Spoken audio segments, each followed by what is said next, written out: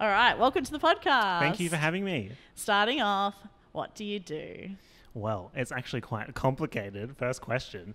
So I am technically a mechanical engineer. I have all the qualifications for that. At the moment, I'm actually doing nothing engineering related. I'm in a little bit of a career break and I'm a full-time content creator. That is insane, and also the dream career of any tween or teenager. I'm very much enjoying it. So, have you gotten to kind of drop it to anyone and then just be like, that's not real, you're actually just unemployed? Or sometimes actually this is very relevant and very recent. Someone paid for a cameo from Abby Lee Miller for me for my birthday, which was yesterday. Happy birthday to me. That's amazing. Happy birthday. Thank you. And in it, they must have told her that I was a YouTuber, and she was like, content creation's not a real job. You know what's a real job? Running a dance studio. And I was like, I mean, true. Yeah. But the attack wasn't necessary. You're also a content creator, Abby. But so sometimes people think that it's not a real job. They think that I'm getting paid millions a day. I'm like, it's very much not the case. Oh. But I'm definitely enjoying what I'm doing. So. Yeah, good. At school, we were always told, don't have anything on social media. You'll never get a job. Mm-hmm. If your boss can Google you, your career's over. Yeah. Is that true? I mean, I'm the complete opposite. Yeah. But at the same time, I think it is true. There are some people that are in the social media space that you can definitely tell haven't been in a professional or corporate environment, which is fine. It's not for everyone. But sometimes I see things and I'm like, yeah, if I was your boss and I saw that, I'd think, this is interesting, sharing everything with everyone. But it's totally up to the person who's making the content and what they want to talk about and what the limits are. Some jobs say, talk about whatever you want. You can talk about the work that you do, and then that comes down to a personal decision. And then for me, it was, I'd like to separate the two. Yeah. Because a lot of how I run my own podcast and my YouTube channel and Twitch and everything like that and my own brand, I try and keep them in silos. So if something goes wrong in one of them, then I can keep operating the other ones. Yeah. If everything's interchanged all the time, then if one thing goes wrong, then everything can go wrong. Yeah, totally. So it's more about insurance, I guess. Yeah, always having something to work on. Exactly. Thinking about how, in your creative side of your career, you have to have a personal brand. Are any of those kinds of skills, do you think, beneficial back in the corporate engineering world? For sure. Because as much as it sucks, the way that it works when you meet someone is how you present yourself online and in person is what they see before they even talk to you. So if you're emailing someone and your emailing is really casual and everything, that's what they're expecting when they see you. So kind of preparing yourself for what you want them to see you as, that's probably one of the things that I've ported over from YouTube. Yeah. Yeah. You're not just out here sending everyone Dance Moms memes No. before Only specific people get the Dance Moms memes. Lucky people. Yeah. Would you, if you met someone new, would you say, hi, I'm Michael and I'm a YouTuber, engineer, human being. What would you have gone for?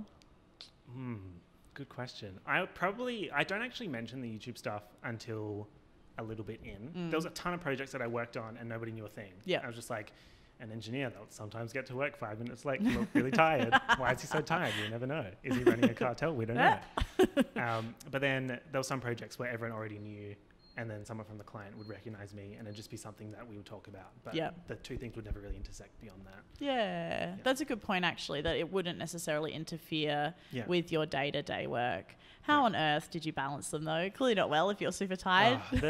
I would say the start of this year, I kind of had it under control, but then because I was working in Melbourne and then I came back to Perth during the 5-2, which I refer to COVID-19, I was working Melbourne hours. So it was 2 hours difference and then it was 3 hours difference. But then the thing with YouTube is it's so US centric, especially if you analyze the data, which is what I did and how I became successful. But we can talk about that later. You have to be available for the audience that watches you the most, and that's the US and the UK. Yeah, wow. And the prime time for that is early morning for Perth and a little bit later in Melbourne. So sometimes in Melbourne I would post at 7, 8 a.m. and it'd be fine. So I'd be up anyway. But in Perth I'd have to be up at 2, 3 a.m. replying to comments and that kind of stuff. And then I'd start work at 7, which sucked a little bit. Yeah. But it was fine. Up until a point, and then it wasn't fine, so I quit. Yeah, which is completely fair. I have no idea. I honestly don't think I could do that for one day, let alone however many months that you did it. The thing is, I like having something to do, So When you're meant to be sleeping. Sleeping's boring. I've said this so many times. I'm like, if I didn't have to sleep, I'd be so productive. Yeah. The amount of things I'd be able to do. That's Imagine being true. able to work 24 hours.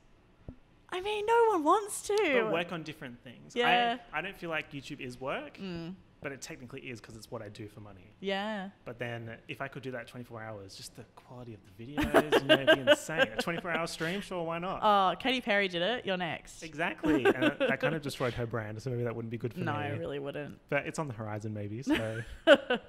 When you first started your channel, you're obviously still at university. Yeah, final year. Why? Why'd you start? Well, I used to watch a lot of YouTube, so I would go to the library. I had friends. Let's just preface that I had friends. I do have friends now, but I don't have as many friends as people think. People think that I'm like, oh, you must have so many friends. How do you have time to do all this stuff? Because everyone wants to talk to you. Not really true.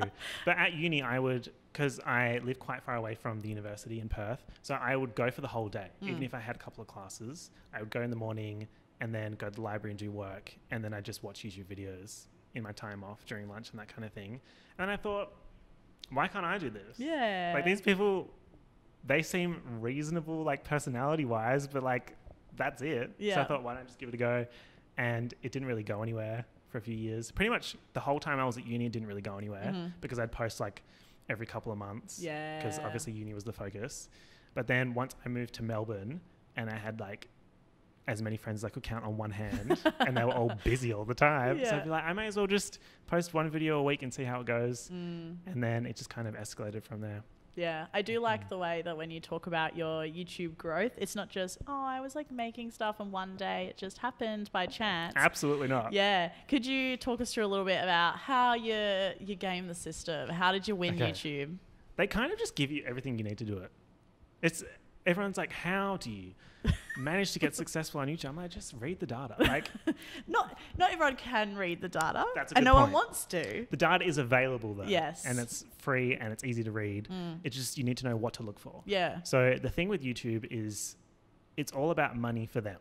So if you work out how YouTube makes money, then you can work out how to push your own content and then how to maximize your own growth. So I worked out pretty early on that YouTube maximizes watch time because the longer you're watching, the more likely you are to watch an ad. So then they make money when you make money. Everybody wins. So I worked out how to increase my retention time. So what percentage of the video people are watching.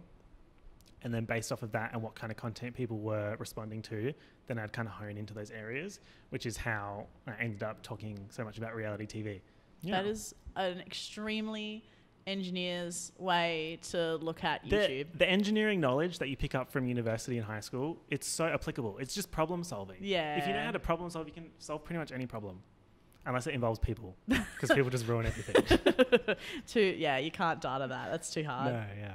Normally, back in the day, when YouTubers were getting more popular, they would move into sometimes traditional media or some kind of project through traditional media. Is that something you aspire to do? Well, okay. So my goal since the beginning of university was I want to be an aerospace engineer. Oh, amazing. That's like, I still 100% want to do that. And I have this idea in my head that at some point I will just stop uploading on everything and just disappear. That's my 100% my plan. Amazing. Do a Jenna Marbles and just disappear from the internet. Because you kind of just, there's three things that could go wrong, or three possible paths on the internet, is you just keep increasing in popularity. I'm trying to think of a good example. I'll get back to that one. Oh, Mr. Beast. Yeah. Mr. Beast, he's super popular, just keeps getting popular. Or PewDiePie. But he kind of links into the next one, which is getting cancelled. So you could be doing really well and then something could go wrong, or someone would dig up something that you said 10 years ago and then that's it, you could be done.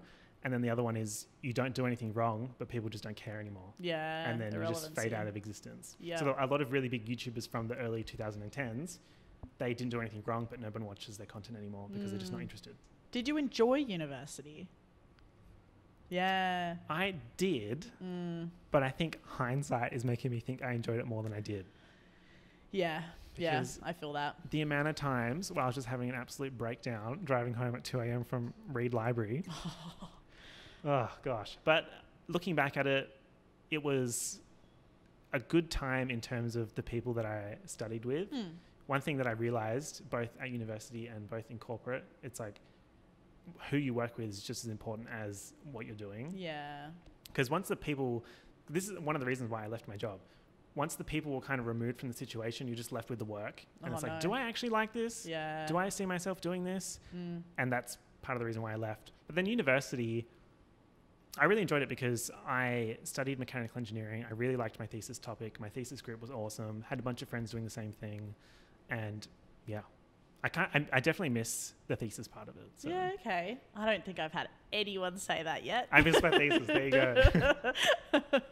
I know that you do enjoy talking about your thesis, 100%. and but you do miss your thesis? Yeah. Thesis. My thesis. Could you tell us what your thesis was? Sure. So my thesis topic, well, keep in mind that I studied mechanical engineering. So my master's was engineering, specializing in mechanical engineering. My thesis was free space laser links. What is that? It sounds cool, right? It sounds like it was actually cool. With just lasers shooting out around them. I mean, basically, it was in a dungeon because it was like lasers that would hurt your eyes. What? So you have to go to this special room and wear glasses and shoot the lasers. What? I'm being 100% serious. How I actually chose the topic was I had the document of thesis things. It was like 200 pages long. Control F laser. And there was like a few, and I was like, because I love lasers. Oh my God, I love amazing. light and all that kind of stuff. So I found that one. Went to the interview thesis before. I was like, yeah, sure, why not? I don't need to interview for a master's in I mean, UW. you don't have to. Oh, for but lasers. I mean, like, if you want to make a connection and talk about the stuff and they get a feel for you being excited about it, then why wouldn't you? So do it for the lasers. Do it for the lasers. Yeah. That should be a slogan I can put on a shirt. My business mind is ticking. So what I'd be doing is going up to specific rooms in high buildings around the campus and shooting lasers and like timing responses and that kind of stuff. It was really cool. I really enjoyed it. Well, okay, now it makes a lot more sense why you missed your thesis. You're playing with lasers. Yeah.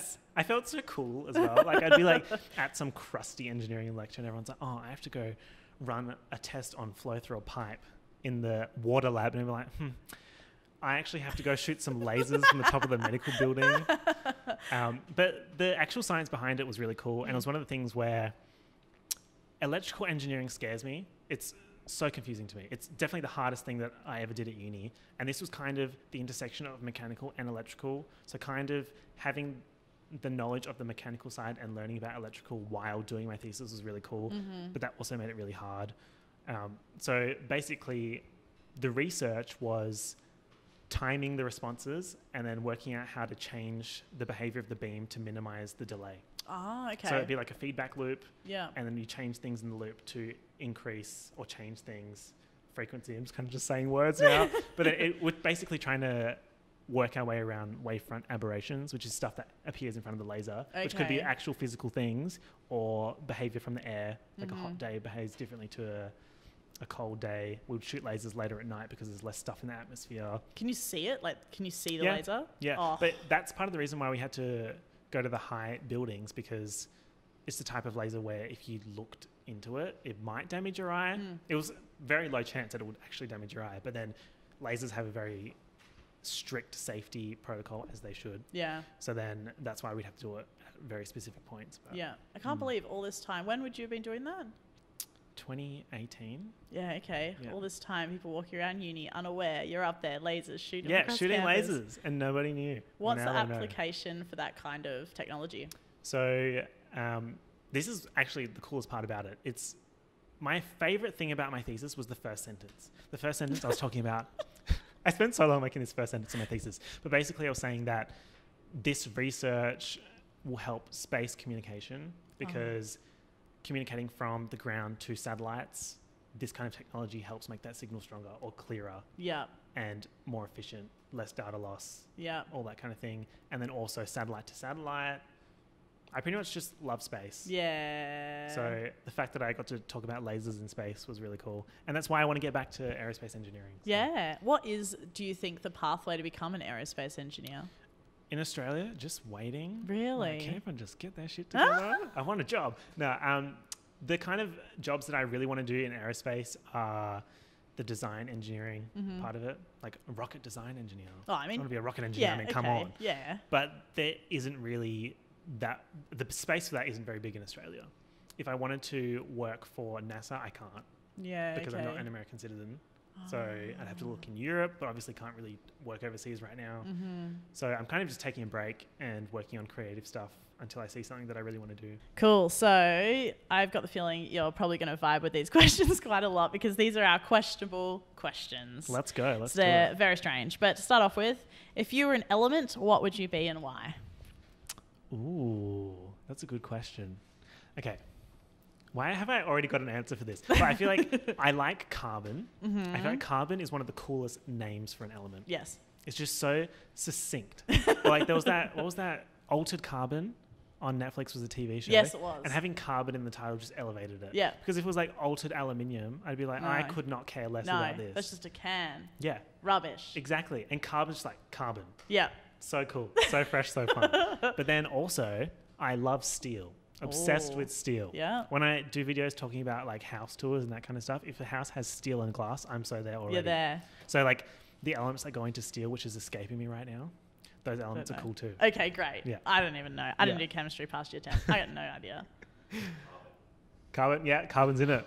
Perfect. Carbon is my brand. I think you knew that deep down. Somewhere deep down you knew that. What would teenage Mike think of current Mike? I think I was pretty cool. Yeah? Because I was watching YouTube at that stage and channels my size I'd be watching. So I think that's pretty cool. I'd probably thinking, where are you in terms of aerospace engineering? Like, why are you not doing that already? You're old. You're so crusty. Like, why aren't you already an aerospace engineer? But I think I'd like it. Are you glad that you weren't a teenager now and starting your channel as a 15-year-old? 100%. I talk about this to like some YouTube friends all the time. I think there should definitely be some kind of age limit because there's an age limit to when you can make a YouTube account and comment on things and like posts and watch videos. But then the actual other side of it, once you start becoming successful, especially some of these channels that just go from 10 subscribers to 1 million subscribers in like 2 or 3 months, the changes that come with that in terms of your audience, your income, your responsibility, all that kind of thing, I struggle with that and I'm 25. Yeah. So when I see people who are 16 or 17, like Charli D'Amelio having 100 million followers on TikTok, I'm like, how is she coping with that kind of stuff? It feels very reminiscent to when you would have Disney Channel people and they'd act out and everyone's like, what is going on? Because it doesn't fit their family friendly vibe. But just, it's the same kind of situation of everything shifting so quickly and how does a young person's brain react to that? Yeah. So I would say, don't make a YouTube channel until you're 18. How old were you when you started? I think I was, what year are we? We're 2020. I think I started in 2015. Okay. So 20. Yeah, responsible age. Yeah. What is your dream sponsorship? Oh, NASA. Oh. I don't even know why NASA would sponsor me. But they will one day. Maybe they'll be like, we need to send someone to the moon. We need to send someone to Mars. Send me, NASA. NASA, send me. Like when Lady Gaga nearly went to the moon to promote her art pop album in 2015, that could be me. Yeah. Yeah. That's one of my favorite things. Album. The fun fact about that, this is not my actual fun fact, but fun fact, Lady Gaga was supposed to go to space in 2015 to promote her art pop album, but the ship that they were going to send her on exploded on the test before she went. Thank God she did not go. What would I do without Lady Gaga? What would any of us do? We wouldn't have anything released after 2015 from Lady Gaga. So stressful. Would you rather NASA sponsor you or Elon himself? Good question. NASA. Oh. Because I would say NASA doesn't have their flagship social media person. Like obviously if you think of SpaceX, you think about Elon Musk. Yeah. You think about NASA, you think about NASA, they could think about me. Yes, they need a face. Exactly. I could be the face of NASA, even though that would never work because I'm not an American citizen. They should branch out. It annoys me so much that I can't work for those American companies because space stuff is technically classified as weapons. Whoa. So you need a weapons clearance, which you can't get unless you're an American citizen. That seems silly. But it kind of does make sense because rockets, at the end of the day, use the same technology as weapons. Yeah, I know. It's just really easy to get weapons in the US. Yeah. So they're like, you're Australian. It's like, why are you being selective about this? Yeah. But yeah.